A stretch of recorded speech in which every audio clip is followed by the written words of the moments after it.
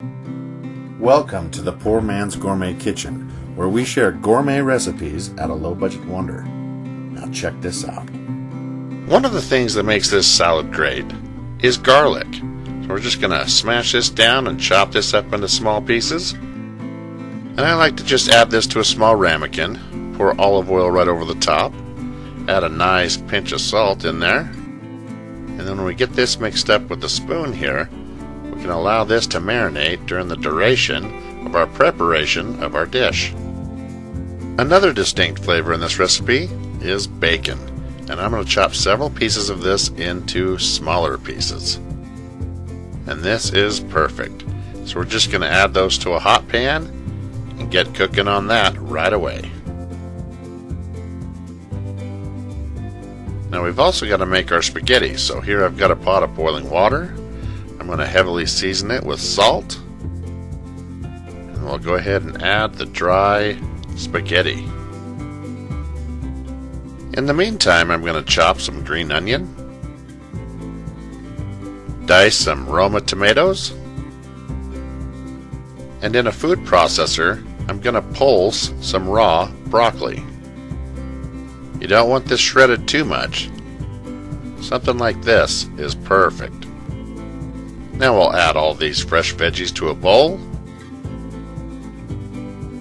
followed by some sliced black olives, mayonnaise, and if you're not a fan of mayonnaise, you can just double up the olive oil garlic mix,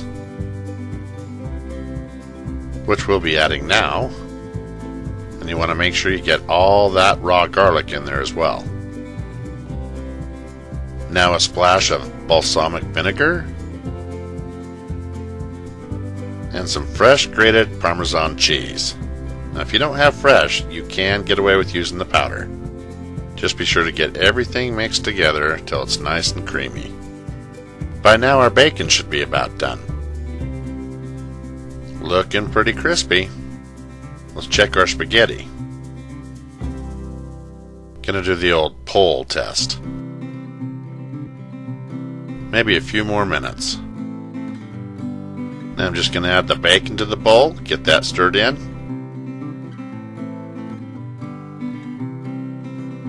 Strain the spaghetti. And some folks like to cold shock it with an ice bath, but I'm telling you, that's a mistake. Add it piping hot, right to the bowl, mix it all in like this, so that spaghetti can continue to absorb all those yummy flavors. And it's going to take a few minutes to get it all worked in there. Those veggies need to go all the way through that pile of noodles. You might even conclude you want more mayonnaise if you feel like it's too dry. You can also salt and pepper to taste at this point. Just be sure to refrigerate this the night before, or at least a couple hours in advance before you want to eat it. And there you have it. Spaghetti cold noodle salad right here in the Poor Man's Gourmet Kitchen. Thank you for watching, and be sure to stop by PoorMansGourmetKitchen.com for more recipes and exact ingredients.